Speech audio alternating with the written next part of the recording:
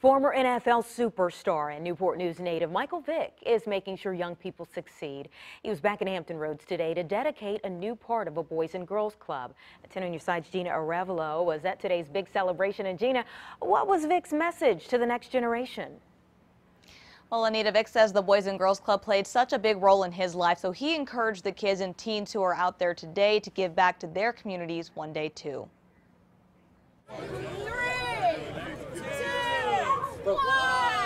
Michael Vick is helping take back the community he grew up in. It's just a place for you to come and spend your time wisely. On Friday, the Boys and Girls Clubs of the Virginia Peninsula unveiled the newly renovated Teen Center in Michael Vick's name. The center is full of resources to get teens off the streets and headed towards success. We want to provide a safe place for them to learn and grow. And we want to make sure that they have the resources for the future, whether it be school, further their education, or the workforce. It's more laid back.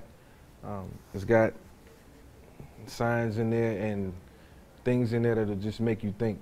You know, and that's what I wanted to be. They got to earn the right to be in there, and like I said, I placed that responsibility on them to take care of it. Vick attended the club as a kid growing up in Newport News. He says he wanted to give teens a place they could call their own, and he also wanted to give back to his roots. Yeah, my time at the Boys and Girls Club was so pivotal at a crucial point in my life when I had to learn you know, people skills and learn to communicate and learn discipline and learn what trust was all about.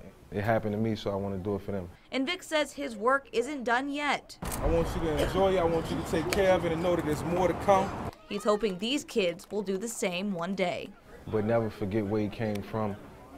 Always think about the people that, you know, you can lift up and pull in and you know, just try to give them a platform.